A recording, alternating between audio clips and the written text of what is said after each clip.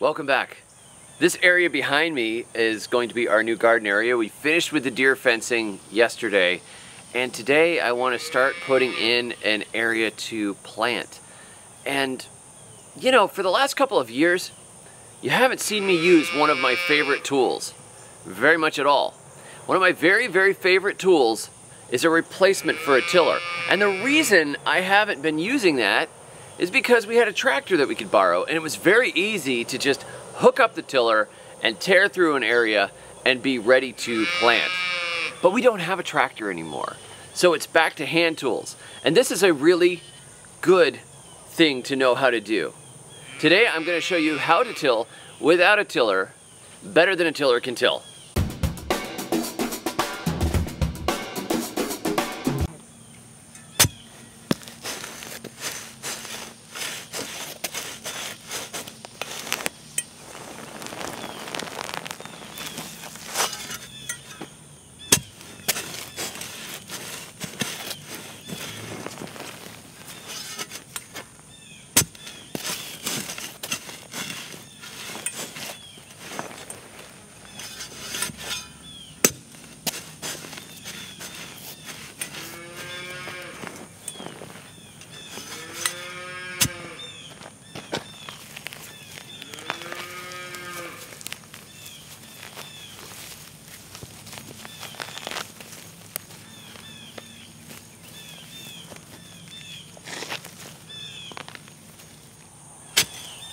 Some years ago, I wrote for a website called The Prepper Project, and the fellow that ran it was full of interesting questions. Like, how could you do this if you didn't have electricity? And how could you do this if the water wasn't running? And how would you do this? And how would you do this? Of course, one of the questions is, how do you prepare a garden if you don't have a team of mules or a tractor? What tools would you use? Now, I lived in the low-tech developing world for a period of time, and a lot of it was done with back-breaking labor, with a hand fork and a machete,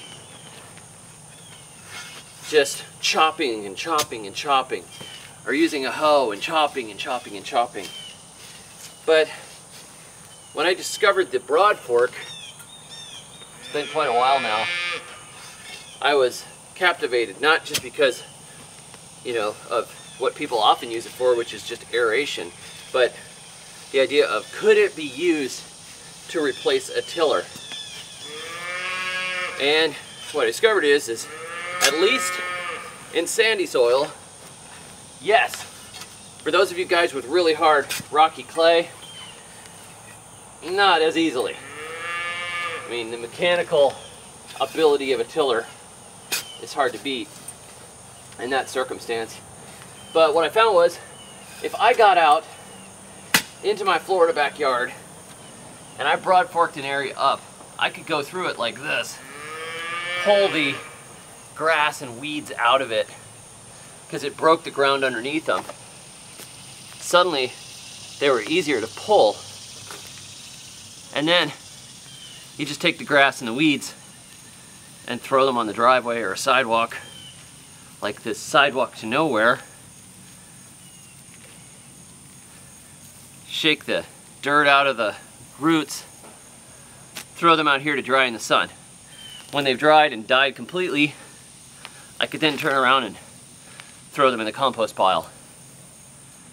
Now I know they're dead. And this worked even on Bermuda grass, works on your bunch grasses, even works on some of your sedges. Though with nut sedge, you're often to still have a few roots sticking around, hiding in the ground somewhere. And I found that it was a lot faster than doing the double digging with a fork and a spade, which is what I had been doing. Double dig with a fork and a spade and work all that ground out. And there's another benefit to the broadfork that a tiller does not have, and that is that it doesn't invert all the soil layers. It doesn't take your top couple of inches of nice dark material and chew it under and shred it into the ground. It's not going to kill earthworms, or if it does kill earthworms, it'll only kill a few, compared to a tiller chewing it all up.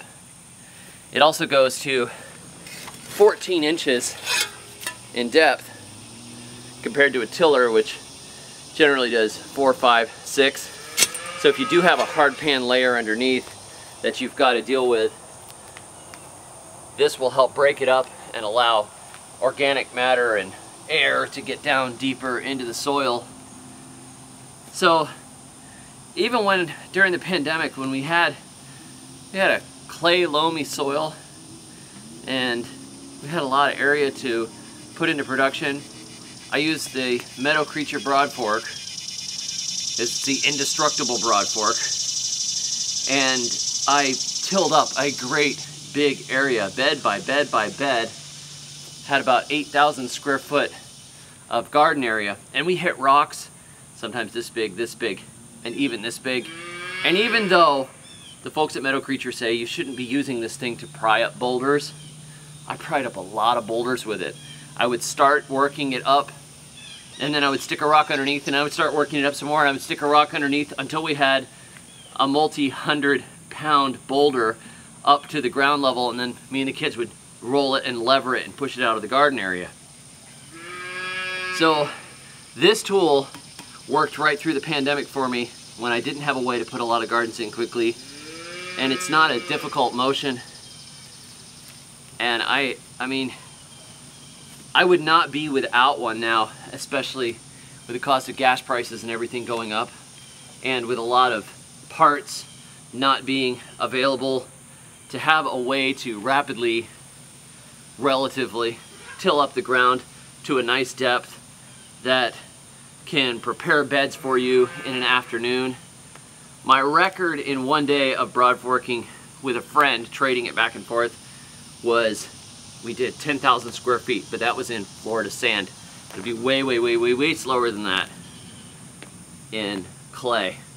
But man, it is a great tool to try and break up this material like this and get a fine bed ready with a fork and a shovel is really a pain.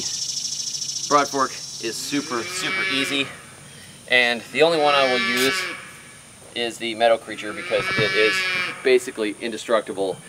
When I recommend broadforks and people go out and they say, I bought a broadfork, but I got such and such a broadfork because the Meadow Creature was too expensive and it broke.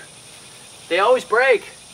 This doesn't have wood handles. This is one huge, amazing piece of steel stuck together like this. This part's heavy-duty steel welded onto this frame.